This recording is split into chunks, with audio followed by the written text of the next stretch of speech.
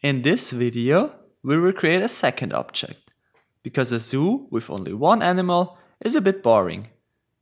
Therefore, we add another animal to our program. Tap on the plus symbol in the main view. We go again to the media library, and there we pick the links.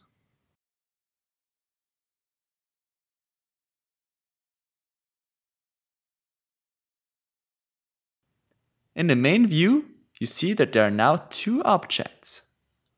Let's look at the program. Oh dear, we have two objects in our program, but unfortunately, they're on top of each other. Fortunately, we can change that pretty easy. Go back to the main view and tap on the links to get to the object view. One possibility to solve the problem of overlapping is to place the links on a different position on the screen. In other words, when the program starts, the links should be at a different position than the panda. Therefore, we first need the brick when program starts, which we find in the category Event. To change the position of the object, we need to go to the category Motion. In this category, there's a brick called Place At. Place this brick underneath when program started, and underneath Place At, there's a X and a Y with corresponding values. These values are underlined, which again means that they're changeable. But what do these values mean?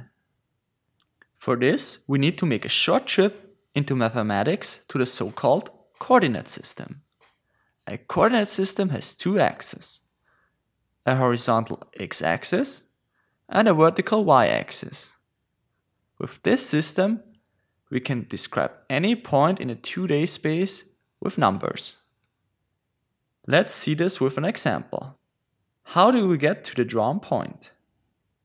We always start in the middle of the coordinate system, the so-called origin.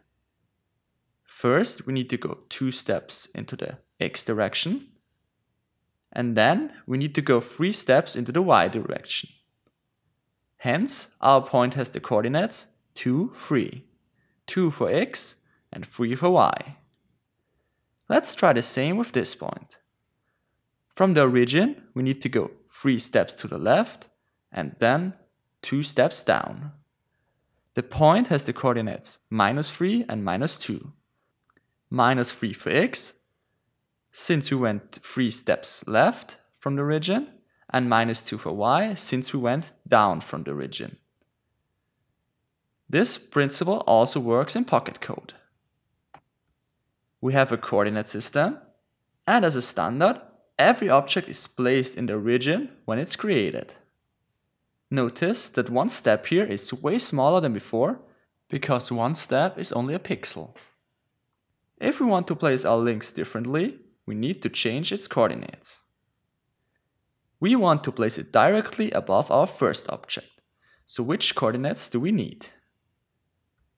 Tap on the values to get to the formula editor. Change the x value to 0 and the y value to 600. Tap on OK to save the change. If we test the program now, we see that the links is placed above the panda. To see the coordinate system, tap on Back, and in the control panel there is an option called Axis On. For x, we had the value 0 and for y 600. So the object only moved on the y-axis. To work with coordinates is very important, since we need it quite often later on. Now we can add many more bricks to our links to give it a cool behavior. But this is gonna be your task.